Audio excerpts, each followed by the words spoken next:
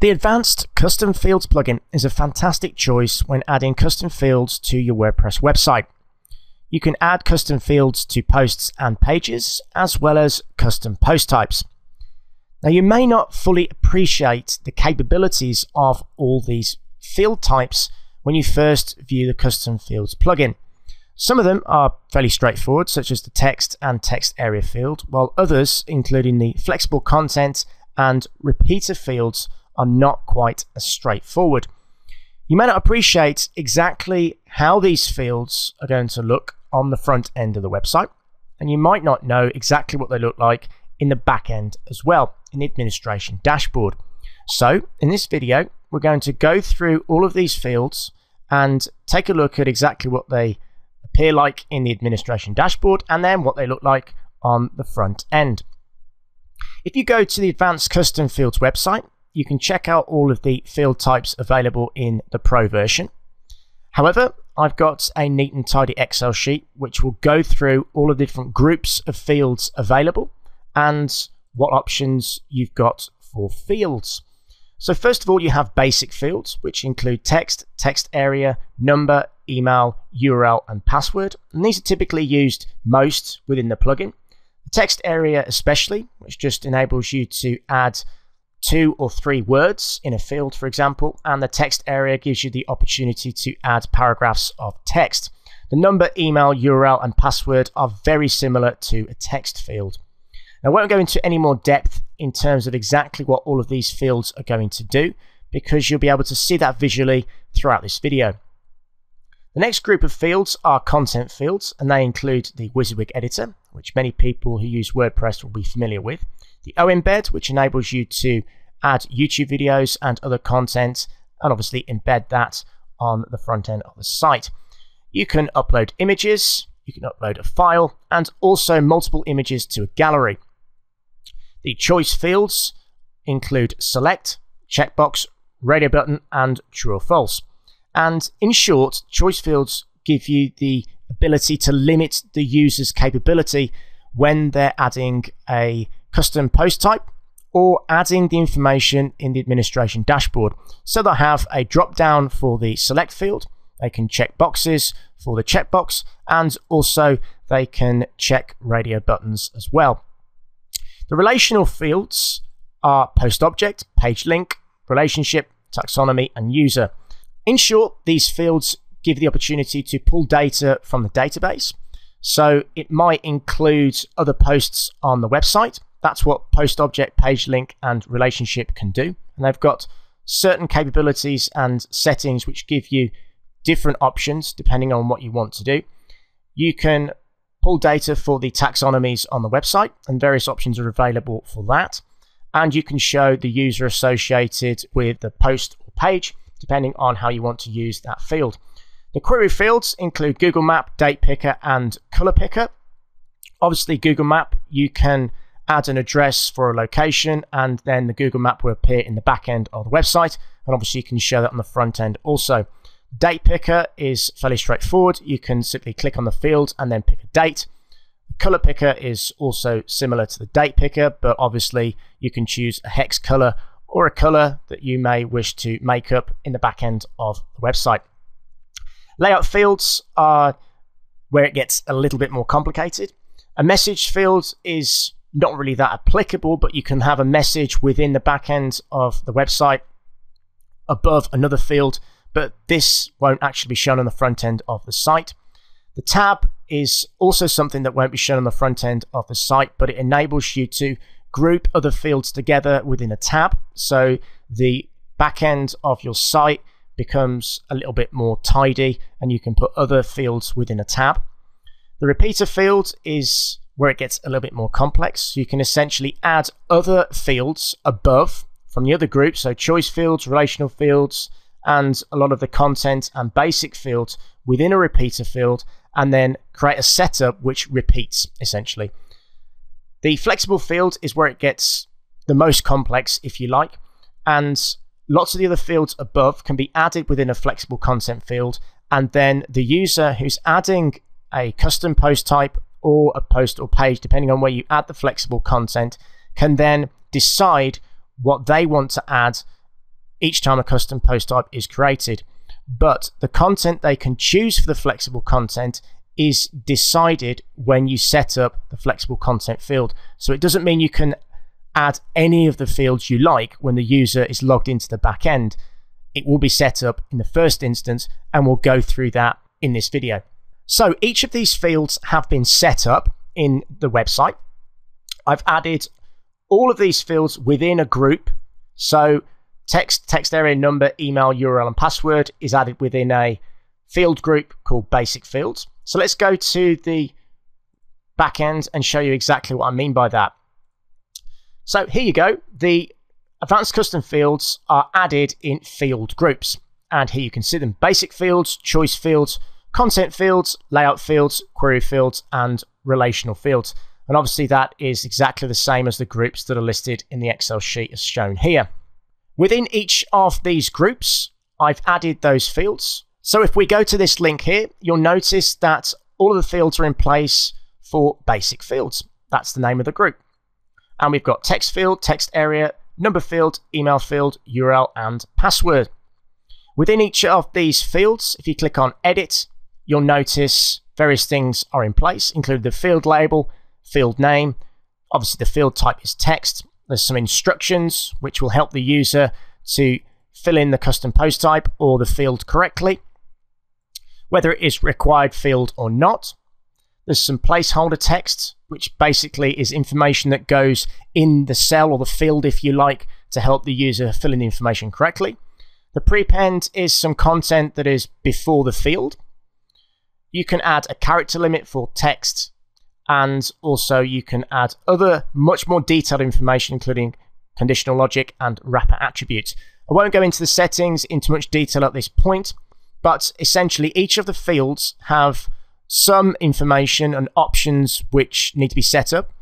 These options can be the same for most of the fields, and sometimes the fields do need some specific information. So for text, for example, you'll need to add a character limit and maybe rows. And for other fields, such as the image field, you might want to add a size parameter, so maximum size and minimum size, and also a dimensions parameters as well, to make sure that obviously the user does not upload images which are inappropriate or bad resolution. So what do these custom fields look like when they're added to a custom page? Now, this particular custom post type has already been created and all the necessary setup is in place. We won't go down the route of describing exactly how that's put together. But in short, the custom fields have been added to this post type. At the top, you'll notice the basic fields are in place. And there's the first text field. We've added some information to this post already, so you can see how it's put together and exactly how you may use these custom fields.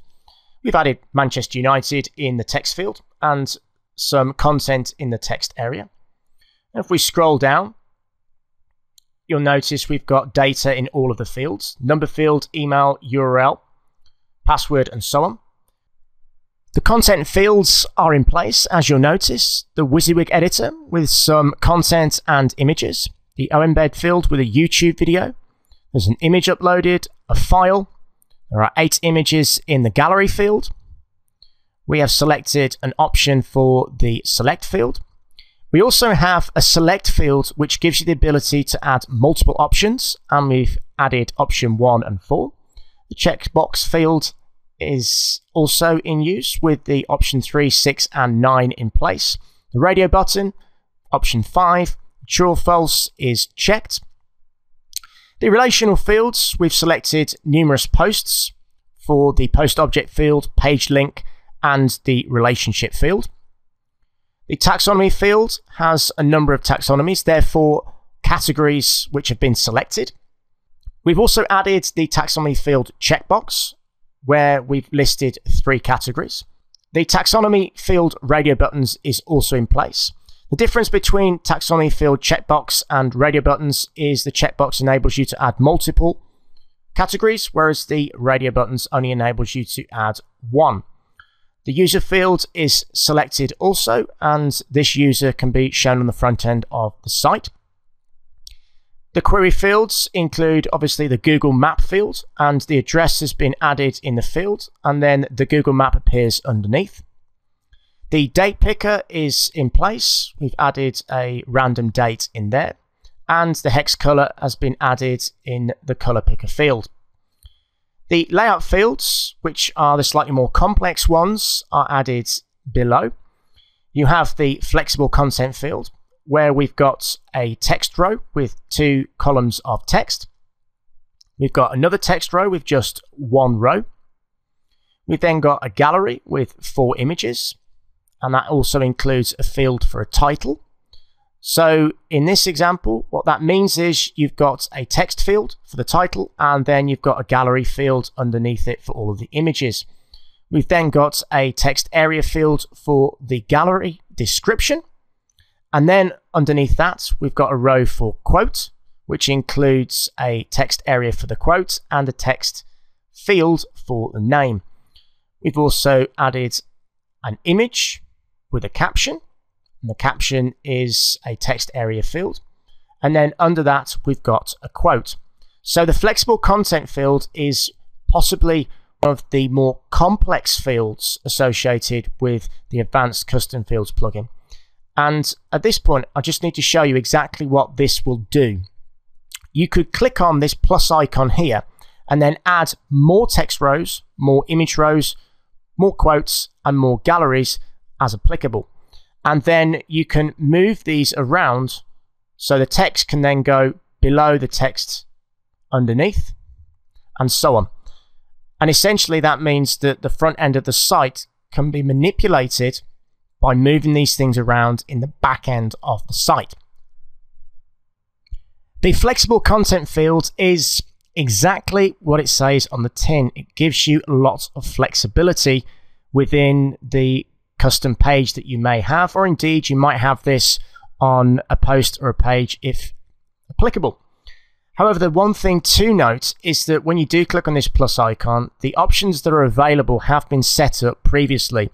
So there aren't an unlimited amount of things that the user can do. The capabilities that they have will be limited to these 4 as has been set up previously. Of course, you could set this up completely different for a flexible content field and have other kinds of rows that are different to text, image, quote, and gallery. Now the next more complicated field, which is a layout field, is the repeater field. And if we scroll down, it is located down here. And the repeater field is within a tab. Now you don't need to worry about the tab field in terms of exactly what it does, but principally it's in place so that you can add other fields within it to have a more tidy appearance within the backend administration dashboard of your custom post type or postal page or wherever you put custom fields. Now if you were to click on another tab, you'll notice that there are some other information associated with text fields. So we've got 3 other random text fields here to show you how the tab features work. So let's go back to this tab field here and the repeater field. In short, the repeater field includes other fields above. So it might have text fields in it, text areas, or image fields. Basically, it can be a combination of the other fields that we've looked at above. But with the repeater field, once you've set it up, you can keep repeating those fields over and over again. So you might have, as is the case in this example, which is a menu, you may have the requirement to keep repeating certain information. So with a menu, you obviously keep repeating the dish name, dish description, and dish price, because every menu has multiple items. As such, the name of the dish, the description, and dish price can simply keep being added. And to do that, you would click on Add Dish. This approach means that this content is going to be structured on the front end of the site in an appropriate way, and obviously the design is all in place. If you weren't to have something like a repeater field and you allowed the person who has access to the administration dashboard to try and create something like this using a table in the WYSIWYG editor, for example, you might not be able to control exactly what it looks like on the front end. So that's where the repeater field comes into its own, where you can essentially control what the user is adding and then obviously make sure that it is portrayed in the right way on the front end of the site. So you can do this for, let's say, starter dishes. You can group all those together and then repeater fields associated with that, and then do the same thing for main dishes. And if you like, you can then click on add a meal type and then create other dishes such as desserts. So the repeater field gives you the opportunity to keep creating different levels, if you like. The levels that we've got here are 3 levels, if you like. We've got the meal type, which is starter dishes or main dishes in this example. Then we've got the dish details. That's the next level down. And then that goes into the actual details that are associated with those dishes, which include dish name, dish description, and dish price. The repeater field gives you that ability to keep going down in layers and levels so that you can create fairly complex field structures for your custom post types, or indeed if you really wanted to add this to other pages and posts, I'm sure you could as well.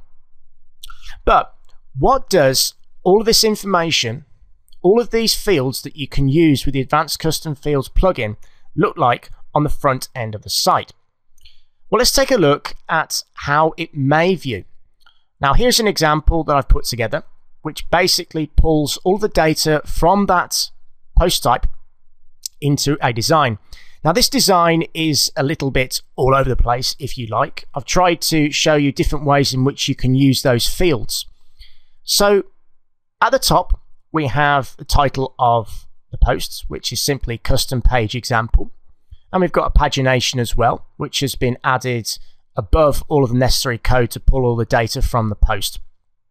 Now, obviously, if you're not familiar with how websites are put together and how things work, this page is built with the data from the post. So all of the data that's added in here, as you can see, all this data that's added to the fields is shown on this page, together with static information, which will always show when you add a new custom post type or wherever you add these particular fields.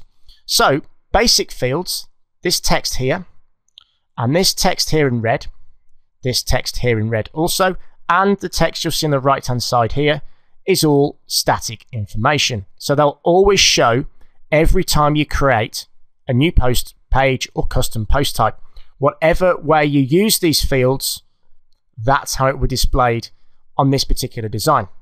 Now, obviously, to create the design like this, you'll need to utilize some CSS and obviously PHP to pull all the information into the correct design and obviously show things on the front end. So this information here for the text area is data from the post and therefore the custom fields that we've added to this post. This information here, categories, is data from the post. This information here, the text field, is data and number field, etc. Now, if we scroll down this page, you'll start to see how the information populates on the front end of the site. So the WYSIWYG field is shown with content and an image. You'll notice that the standard format for the text is as shown, and the title text is also in place. And with the WYSIWYG editor, you can obviously change the format of the text as shown here. Obviously, the WYSIWYG editor gives you lots of flexibility to add content in a lot of different ways. So you don't have to just be limited by an image. You might actually add a video within the WYSIWYG editor. The problem potentially with adding a WYSIWYG field is that if you give the user that flexibility, this part of the design could end up being very untidy indeed. So you need to think very carefully about how you use the WYSIWYG field. The OEmbed field is fairly straightforward, and obviously you can use PHP and particular CSS to add the video in a particular format and size it correctly. The image field is essentially just sized correctly and responsive so it fits correctly on the page, and you can see that the title of the image and caption are also in place. If If you click on the image, you'll notice that it goes through to a fancy box structure. All the code necessary for the fancy box has been uploaded via FTP to the website, and then any necessary PHP on this page is then linked to the fancy box so that you can obviously click on it and view the image in that way. If we keep scrolling down, you'll notice that the file field is in place, and if you click on that, you'll be able to see the PDF that is associated with that file field. On the right hand side, you'll notice an image, and this image is a static image. It is not an image that has been uploaded to this post. So once more, this particular design is a combination of static content and information that's been pulled from the post. We scroll on a little bit further, you'll see that we've got the gallery images in place. Now we've got the gallery images in a slider on the left hand side, which obviously you can click the arrows and use it as a normal slider. And on the right hand side, the images are in 4 rows and 2 columns. And if you click on the images, you'll then see the fancy box once more. And this utilizes the same code as the image above. The choice fields are also in place. You can see that the option for the select field, as well as the multiple options for the select field multiple, are also in place, as well as 2 static images to the side of all the choice fields. The relational fields are fairly straightforward, and you'll see the posts that have been selected: the headers post, links post, image post, and multiple paragraph posts. You can also pull the page link fields in to show read this, as opposed to the title of the post if necessary. The taxonomy fields are listed, fairly straightforward, and also the radio buttons taxonomy fields are also there as well. The user field is displayed, and you can simply just add the user on the front end of the site, as you can see here.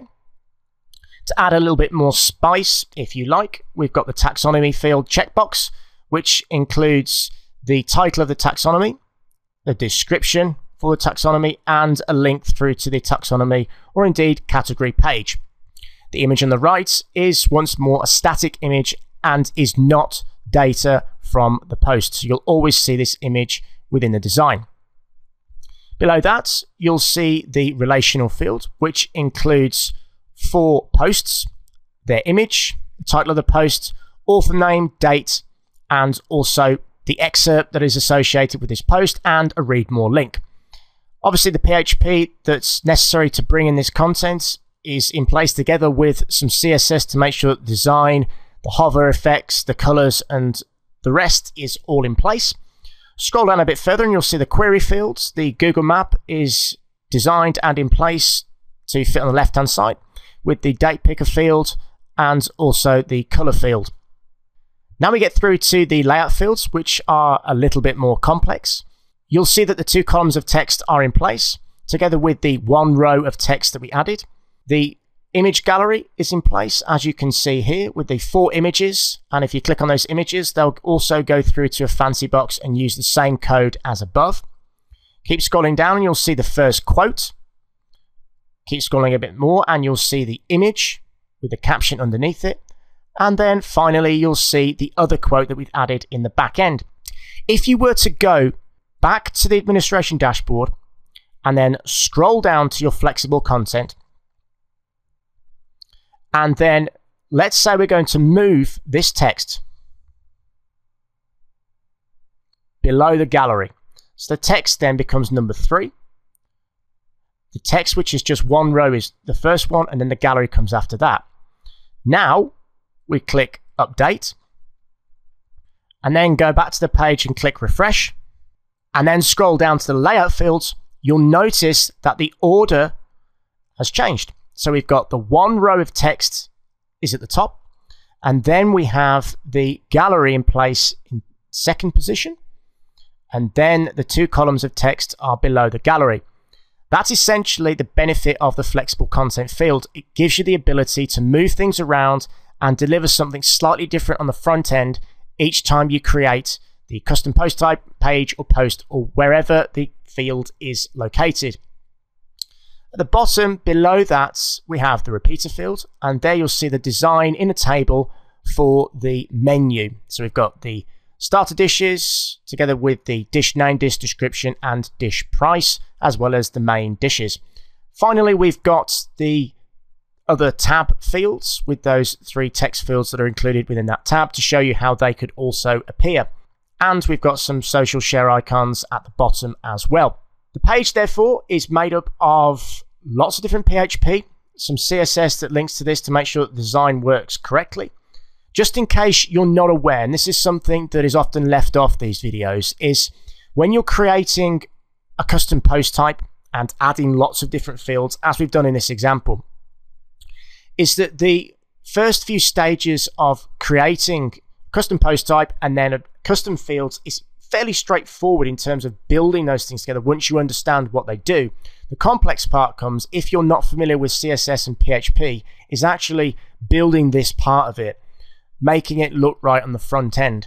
So understanding the first bit's okay, but this bit is the troublesome bit for many people. So don't get put off by advanced custom fields. Go through the process of understanding what these fields do. And my suggestion is, if you're not that good with CSS or PHP, is to come up with a design that's applicable for you based on the fields that you've added in the administration dashboard, and give that to a professional who can basically do your PHP and CSS for you to make it look effective. Not necessarily like this design, because I've decided to do it in a way which makes it look different and show you how different fields can be used, but of course put it in perspective for your design so that obviously everything works correct for you. I hope that video was of use for you. If you have any questions, obviously add some comments below this video.